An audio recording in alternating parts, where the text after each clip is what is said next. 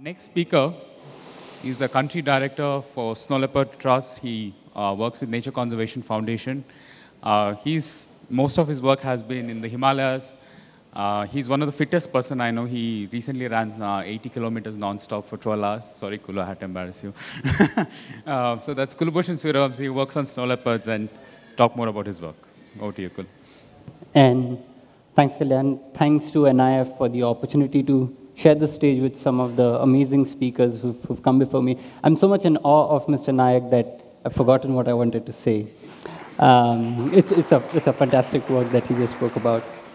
I'm a scientist, and as part of my job is to ask questions. But I remember when I was starting out, asking questions was very difficult because any question I thought of seemed to have an obvious answer. And I remember going up to the senior student who'd just published a paper and asking him, hey, can you help me? And with a shake of his head, he said, you know what my father said after he read my paper? His father's an engineer, he said, and he'd studied how ungulates are distributed in relation to water holes. And his father read his paper and said, so you did all this research to tell the world that animals need water to survive. And that scared me even more. But I found relief in the fact that my father's a farmer, so he was unlikely to destroy my paper like that. So I went to my father and said, Dad, you know what, I'm going to study how carnivores kill livestock. And he said, sit down, beta. I'll tell you how they do this. When there is not enough prey in the forest, they come out and they kill livestock. So my thesis was destroyed even before it began. But nonetheless, I chose to continue with that idea and decided to question some of our basic assumptions or some of our basic stories or the standard narratives of conservation and conflict and things that work and things that don't. Even though I was born in a small town, in a small village near the Ajanta caves, I decided to do this study with the snow leopard up in the mountains. There had to be an element of adventure in this. So to answer this question of why do snow leopards kill livestock, I decided to, a brief about snow leopards. They're found in the big mountains from the Himalayas all the way up to the Russian Federation. And they occur across all the major mountain ranges in this landscape, typically above the elevation of 3,000 meters, but I'll tell you cases where, in Mongolia, for example, they come down as low as 500 meters. And the ambitious task I had in front of me was, this is the map of Spiti Valley, about 4,000 square kilometers. I thought I would survey this entire 4,000 square kilometer, survey each and every village, find the villages where snow leopards are killing livestock, find the villages where they're not killing livestock, and compare wild herbivore population in these sets of villages. And that should tell us whether having wild herbivores reduces livestock killing or not. I found three things in this study.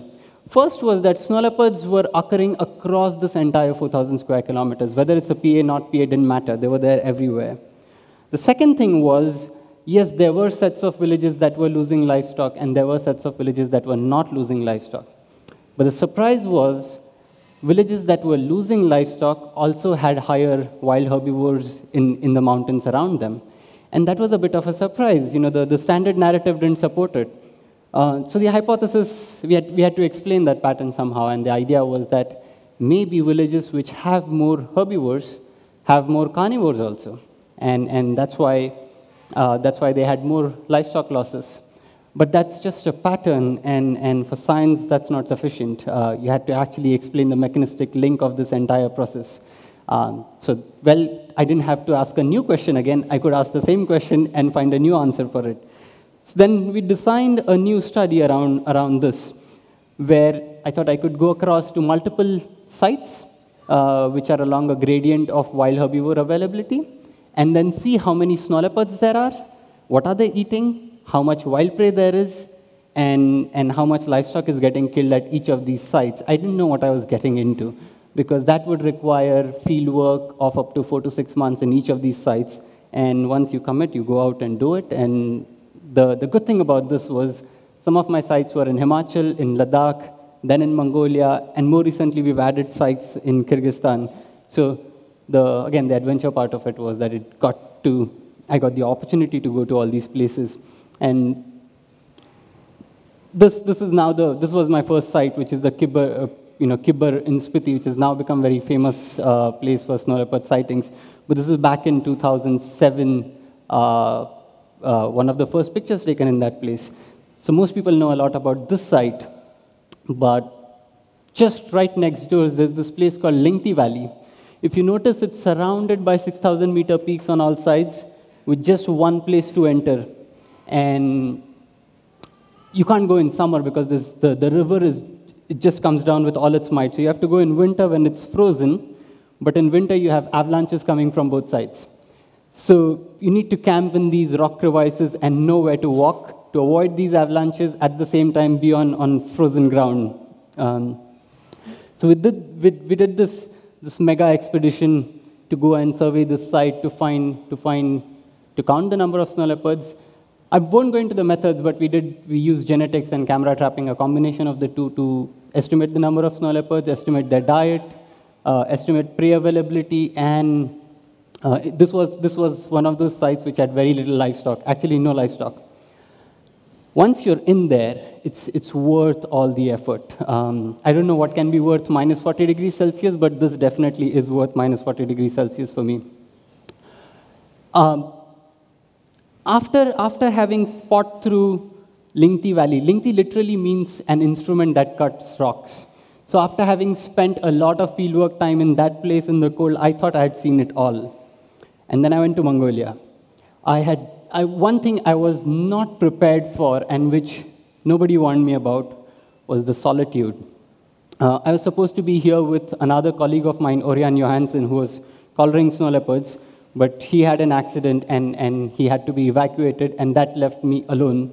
And when I mean alone, it was just me and a camp in the middle of nowhere. There was another herder who was my neighbor, who lived 25 kilometers this side, and the next one was 25 kilometers this side.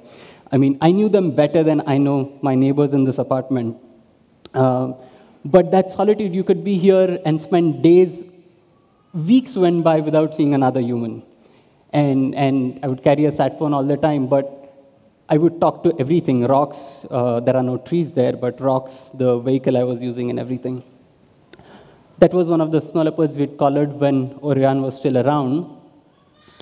And more recently, we added a new site in Sarichat in Kyrgyzstan. The most amazing thing about this is not one of those tough sites. I didn't have to walk. I wasn't alone. This was a place where you could ride horses for hundreds of kilometers, and you basically did your entire fieldwork on horseback. And that was like a dream come true from one of those Indiana Jones films. The other amazing thing about this is I like to think of it like a high elevation Serengeti. The primary productivity of this landscape is so high that it's one of the prey density here is one of the highest. Those are the Tian Shan Argali, quite fearless. And Kalyan's forbidden me from showing too many numbers and graphs, but I could have shown this site is way out of the charts when it comes to prey densities. When one of my colleagues saw these Argali, he said the snow leopards there must be so healthy. So what did we find? One of the first premise we had was that when you have more prey, you will have more carnivores, and that was true. When you had more prey, you had more carnivores. The second premise was slightly more interesting. Snow leopards were killing livestock when livestock was really common, when livestock outnumbered wild prey 4:1, which is. So until then, snow leopards were not killing livestock. But the true picture is actually a combination of these two, and I don't want to. So the combination of these two things tells you, if you increase wild herbivore numbers, then there are more snow leopards, and so there will be more livestock that gets killed. If you increase more livestock, snow leopard numbers stay constant, but because there is more livestock, more of them will get killed. So there's actually no easy way out. And that realization helps you design conservation projects that are more realistic in giving you results that you desire. It's not a promise. So now we know that increasing wild herbivores is not going to solve the problem, and that gives you new ideas. So this is the same site in Mongolia, and this was my neighbor 25 kilometers away. This area, thanks to the work of my colleagues in Mongolia, has now been declared into a protected area, and we know wild herbivore populations will go up. And when that happens, you have to be prepared. So we are helping them protect their livestock from carnivores, even before the problem actually increased more than what it already is. Alongside, I was doing another study, which was about the whole social dimension of the problem. What are the factors that determine human attitudes towards carnivores? When do humans retaliate? The first study we did was only in Spiti and Ladakh, but now we have data on the same from Kyrgyzstan, Mongolia, and China. I won't go into the details of the study, but everywhere there are different important factors. Like in India, education is a very important factor in how people perceive wildlife. But one factor that is common across all these countries is women seem to have poorer attitudes towards men, and it was very puzzling. I mean, why would that be?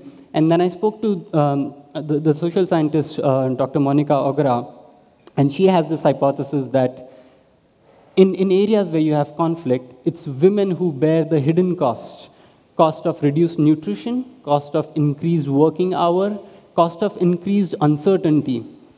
The other hypothesis is that no conservation agency usually talks to women.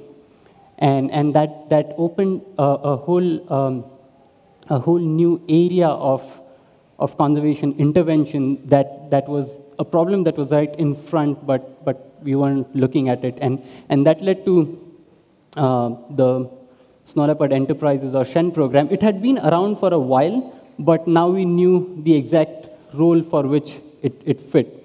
And yesterday, Munmun had spoken briefly about it day before yesterday. And my colleague Preeti is outside. She has a stall about this, and you can find out more there.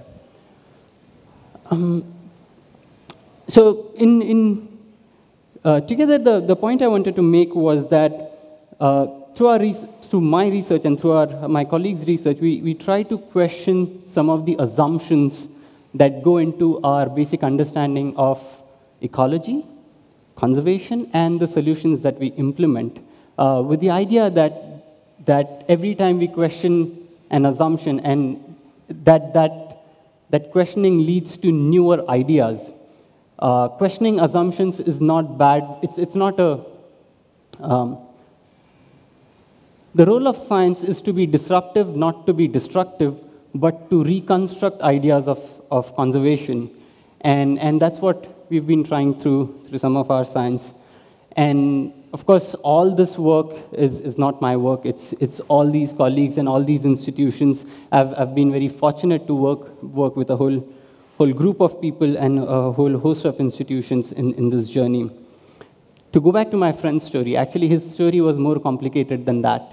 It's not that animals just need water to survive. The other thing he'd found was that there was also a correlation with NDVI, with vegetation, and what he'd found was animals prefer water holes that were in open habitat because they also need security. They also need to be able to watch out for those other carnivores.